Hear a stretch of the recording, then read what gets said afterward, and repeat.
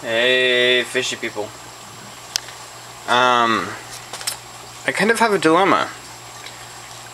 This is the 20 long I have, and I just wanted to put it to use. So I was temporarily using it as a holding tank for plants that I was going to put into my 75-gallon grow out tank. And I had a bunch of plants, I put them in here. I kind of actually randomly put them in here, but I like how I randomly put them in here. And had a worm infestation, so I put a bunch of guppies in here to get rid of that. A customer brought me a pair of tiger antlers also, or cobra antlers, I forget. They had babies. I have a random African cichlid in here, not sure how he came in here. Not sure how he got into the tank, but I assume I netted him when I was netting some guppies. Those were some African cichlids I saved from work, and didn't really have a tank to put them in because I don't have an African cichlid tank, so they're just in fresh water, but there's one of those guys in here. But my dilemma is, I originally was planning on turning this tank into a shrimp tank, I think. And now that I have these guppies in here, I'm kind of liking them. You know, guppies are fun. And I'm kind of actually liking how I put the plants out, you know. So, should I keep this as a grow out tank? Should I keep it as it is? Should I not keep it as a grow out tank but rescape it? Shrimp, guppies, small cichlids. In the shop we just got a bunch of golden dwarf cichlids. We've got some blue acaras, which I've been loving, you know, I've been dying to get my hands on. Also have some really fancy killifish. A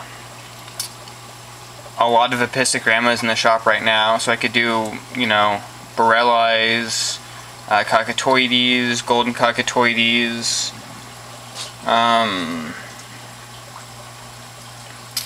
agazis. You know, these are just ideas to do with this 20 long, and I'd love your guys' feedback. That's why I'm making this video. I'd love your guys' feedback. You know, what do you think I should do with this tank? What would you do with it if you were me? Here's my little African cichlid.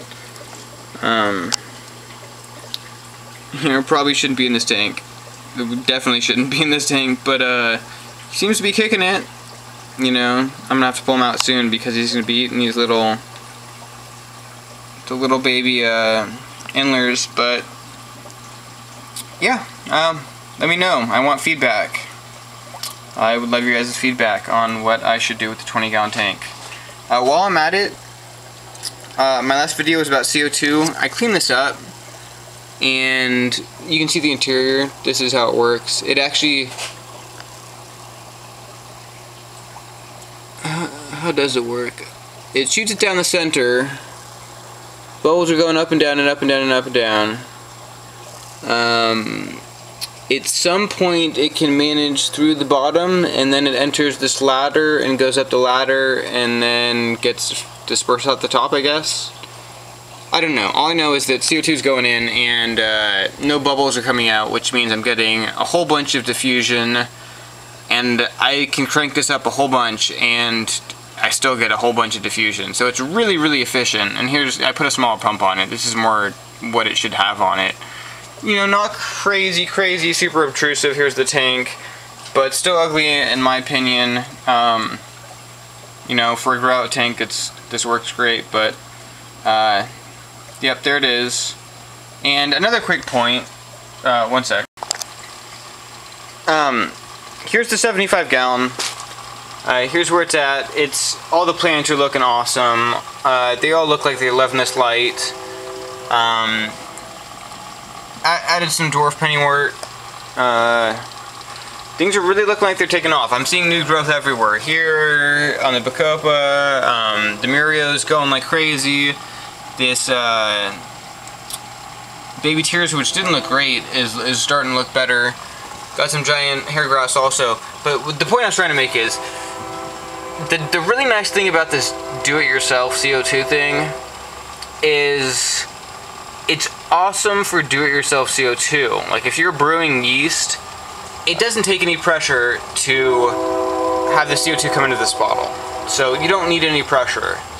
It's super efficient, and you can store the CO2. You know, if I have everything turned off, technically speaking, I'd have to turn off this valve here also, but I could have it brewing all night long, and the CO2 is not going into the tank, it's just going into this bottle. And if the pump's off, it's not getting diffused. So I could be collecting that CO2 all night long, and I could turn this on in the day, and it's going to diffuse that CO2 that I collected all night long into my tank. You know, aside from just doing that, which I guess is maybe cockamamie in many people's minds, it's just super efficient. And personally, what I've been doing is I have this valve right here, and this is not an efficient way to split CO2, especially between different diffuser types, this one and this one. I can fill that bottle in the morning with a bunch of CO2, and like I said, because it doesn't diffuse super crazy efficiently, or super crazy fast, I can put enough in there that it'll run for like 5 hours without diffusing all the CO2. And then at the same time, I can have this one going over here. Most people would never do that, but you could, what I'm trying to say is, you could fill this bottle in advance. You don't have to have a constant supply of CO2. You just need someone there at the beginning, and it's going to keep going throughout the day until it depletes itself. That'll take a while. But yeah, give me your guys' input on what I should do with that 20-gallon tank. I'm planning on putting a whole bunch of Bushnose Pleco babies in this tank once it's properly cycled and everything. If you have any other ideas of what, like, animals I could put in here, it's still going to be a grow-out tank, but, you know, I could put fish in here. Let me know. Love your guys' input. Hope your tank's doing well. Okay, might have said bye, but I lied, because while I was talking about Bushnose Pleco babies, look, there they are. That's them in the tube. They're wiggling around. I've got a whole bunch. I'm loving it. I like babies. I like baby everythings. Yep, see all those little things in there? Bushnose Pleco babies. And that's the daddy guarding them like crazy. He won't let anyone near that tube. Not even me. Have a good night, guys.